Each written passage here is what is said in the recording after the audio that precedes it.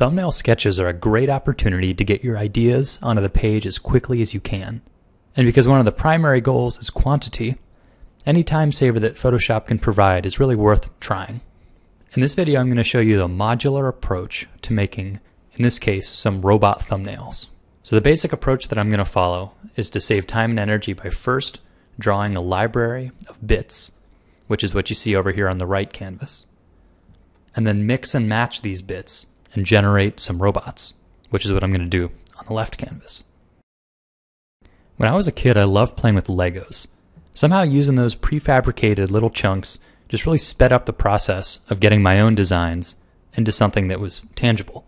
And when I got into the game industry, I found out that essentially this same technique is used all the time with 3D models, where artists will make some reusable bits, and then they'll combine these bits in various ways into different types of 3D models.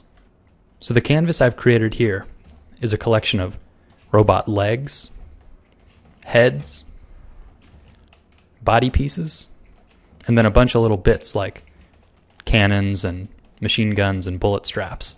I'll try mixing and matching these pieces and we'll see what I come up with. So with the Move tool active, I'm using the Control key to select each of these layers. That way I don't have to worry about using the layer palette. Each of these objects on the bits canvas is in fact on its own layer. So I'll start with a set of legs and drag it over into my actual canvas.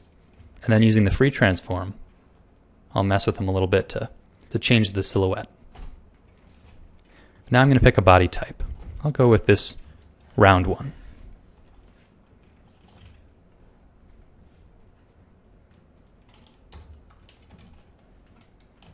And in this case, I'm not going to give him a head, but instead a sort of a radar dish.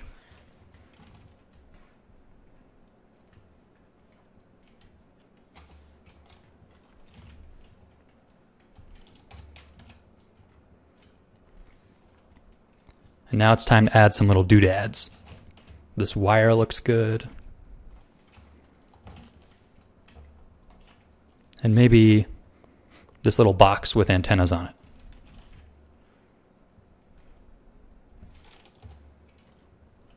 And if I don't like the way that looks, maybe I'll shrink it and make it stand out a little less.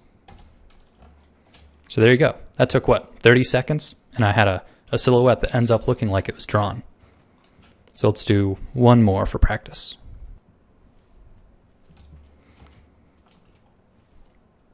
And other than just saving you time, this is actually good for consistency reasons as well.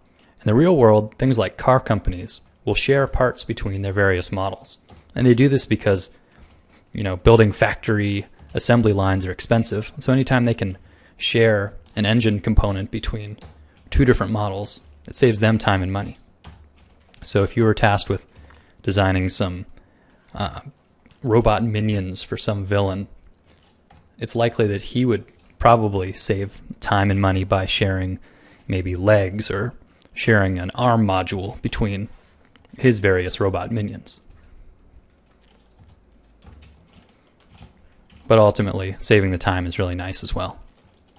So in this case, if I want to make this shoulder be behind the body, I'm going to actually erase a little bit.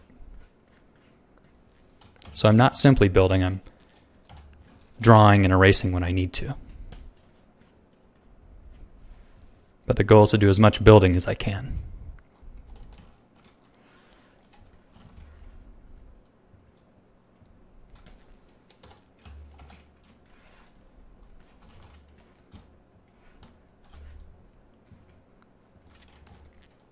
So there you go.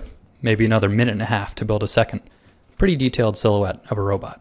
So you could do this for an hour and you'd end up with a huge sheet.